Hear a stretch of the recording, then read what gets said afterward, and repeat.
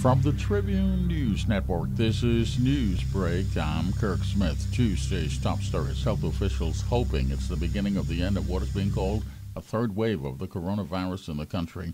They reported 30 cases on Saturday, and Sunday's numbers are even lower. Just 27 confirmed cases spread over 5 islands, 23 of them in the capital.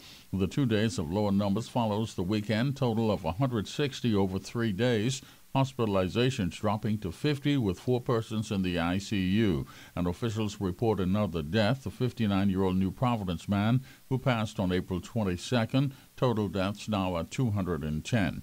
Tourism Minister Diaghilev with some strong words about vaccine hesitation. He blamed what he called stupid, silly fake news about the effectiveness of the AstraZeneca vaccine for the problem and says the hesitancy is, in his words, quite worrying.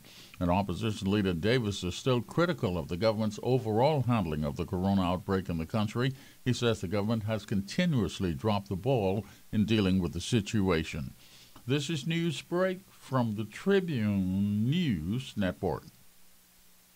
He didn't give any details, but House Speaker Moultrie told members at the start of yesterday's session that all disputes between the chamber and the executive branch of the government have been resolved following a meeting. Prime Minister Minnis has made no public comment on his relationship with the Speaker. When reporters asked him about it in Eleuthera over the weekend, he told them he didn't even think about it and was more concerned with getting people vaccinated against the coronavirus. NEMA urging residents to prepare for the hurricane season now. Hurricane preparedness must become a part of our way of life. We must have our family plans, evacuation plans, community plans, business continuity plans, and sector plans all ready to put into action if it becomes necessary. Dodge Director Captain Stephen Russell at a news conference over the weekend. The hurricane season begins officially on June 1st, and initial predictions call for an average season. Colorado State University is predicting there'll be 17 named storms, and 4 of them could become major storms. Details of the day's top stories in the Tribune newspaper on the streets first thing in the morning. Stay up to date online at Tribune242.com. Now the Tribune's AccuWeather update, a service of Insurance Management. No systems in the area now. Partly sunny and breezy.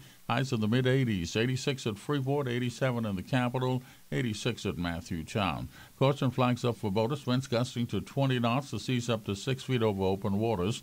Low tide now. The next high around 3 this afternoon. Turning partly cloudy tonight. Lows from the mid to upper 70s. For complete weather information, check the Tribune's weather page. For your insurance needs, call Insurance Management.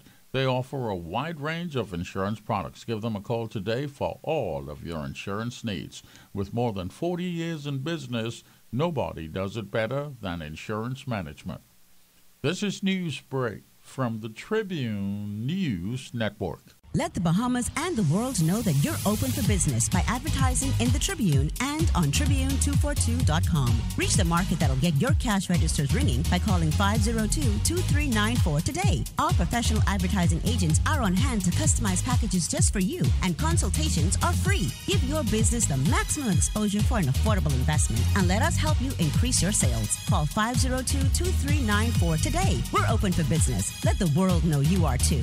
The Tribune, the People's Paper, biggest and best. Tuesday's world news headlines. At least 23 persons are dead, more than 70 injured after a subway overpass collapsed in Mexico City, sending a train crashing onto a busy street below. Authorities there are not sure what caused the collapse at this point. The corona situation in India remains out of hand. There are more cases, more deaths in that country, even as other countries send help. Healthcare facilities in that country are about to collapse. The U.S. government has now started to reunite some families which were separated at the border with Mexico during the Trump administration. Microsoft co-founder Bill Gates and his wife Melinda divorcing after 27 years of marriage. Tribune's gas tracker prices for Tuesday: Shell $4.86, Esso $4.88, Rubis $4.93 per gallon in the capital.